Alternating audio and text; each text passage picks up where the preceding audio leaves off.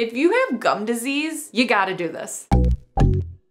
Hi, my name is Whitney and I'm a dental hygienist here to talk about gum disease. And before we get started, make sure to get my free oral care guide. Click the link in the description below or in the pinned comment to join thousands of people who have already discovered all of the essential components for an effective oral hygiene routine. This guide is an action plan for preventing and maintaining a happier and healthier smile at home. And having said that, if you have gum disease, you already know you need to be getting routine cleanings at your dental office, oftentimes more frequently than every 6 months. They might recommend every 4 months or every 3 months, depending on the status of your gum health. But for the purpose of this video, we will talk about things you can do at home in addition to routinely visiting your dental office for professional teeth cleanings. Starting with number 1, use an electric toothbrush. Electric toothbrushes are capable of making thousands of tiny strokes in just a few seconds, whereas manual toothbrushes are not. So if you use an electric toothbrush properly, you should be able to clean your teeth above average. And if you are someone with gum issues or you are really trying to improve the health of your gums, the more gum stimulation, the better. And an electric toothbrush is really great at stimulating the gums. As a dental hygienist, I recommend electric toothbrushes to almost all of my patients because they provide less user error when brushing as opposed to manual toothbrushes. Manual toothbrushes have a higher chance of using them incorrectly since they don't do the work for you like electric toothbrushes do. And for any patients struggling with the health of their gums, gingivitis, gum disease, or someone who just tends to get a lot of plaque buildup, I highly encourage them to use an electric toothbrush. And I always say, no matter which one you pick, just make sure you are using it correctly by angling the toothbrush toward your gums and guiding it along from tooth to tooth. If you want more tips on how to choose the best electric toothbrush for your mouth, I will link that video of mine in the description box below, as well as some product links to some of my favorite electric toothbrushes. Also, a question I get a lot, especially from those with gum recession,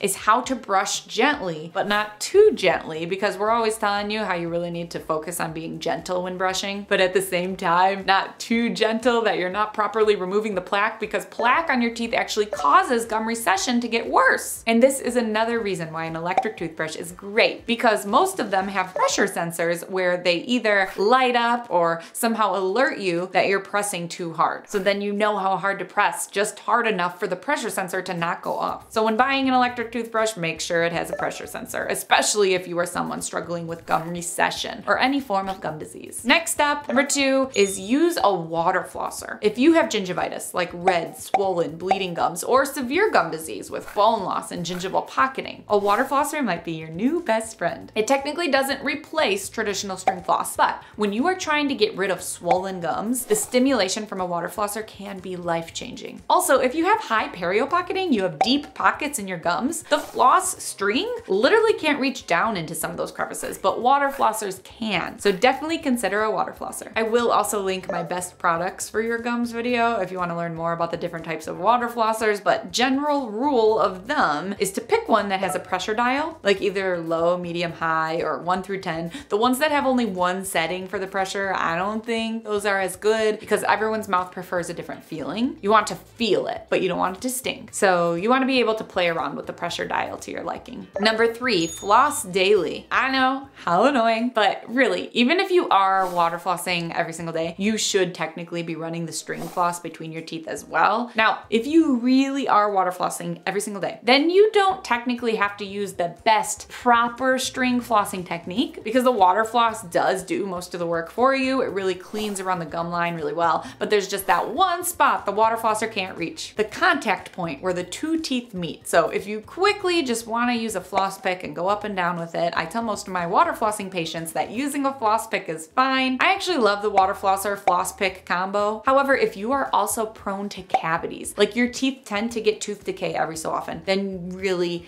you should be focusing on proper technique with the traditional string floss as well. Number 4, try interdental brushes. Proxy brushes, go-betweeners, or whatever you want to call them. They look like little brushes and they clean between your teeth. There's lots of great dental research proving the efficacy of these, and if you use them correctly, which a huge part of using them correctly is finding the correct sizes to fit between your teeth. Once you play around and find the correct size, they can really keep your gums healthy. Many dental professionals feel these can replace traditional string floss as long long as you're using correct sizes for your individual teeth. The little bristles are actually brushes that go between your teeth instead of using only a piece of string. So they are especially great if you have large gaps around your teeth, or you are struggling with properly wrapping the string around your teeth, or even if you have normally spaced teeth, they work great for everyone. And for those looking to improve their gum health, I tend to notice that with proxy brushes, there's actually a less chance of missing spots than with the string floss, because the string floss is more likely to be used incorrectly. You literally just push proxy brushes in and out. Super simple, not much technique is needed. Again, they have to fit correctly though. So for more information on how to find the best fit, I will link my proxy brush video in the description box below. In all, using an electric toothbrush, water flosser, floss, and proxy brushes daily at home will all help to maintain the health of your gums with gum disease. However, if you have tartar below your gum line, like we said at the beginning, there's only so much you can do at home because you cannot physically remove tartar from your teeth without a professional teeth cleaning at your dental office. So be sure to visit your dentist routinely for checkups and cleanings to make sure you are on the right path to improving your gum health. And until then, make it a habit to use proper technique when brushing at least 2 times each day and flossing and or cleaning between your teeth at least 1 time each day. And speaking of habits, if you're interested in creating the perfect oral care routine at home, make sure to click the link in the description below or in the pinned comment to sign up for my free oral care guide. This guide is an action plan for preventing and maintaining a happier and healthier smile, and I hope this video helped you. Please like, subscribe, and turn on your notifications if it did. If you want more teeth talk, you can visit my website teethtalkgirl.com and hang out with me on Instagram at teethtalkgirl. Peace, love, and teeth.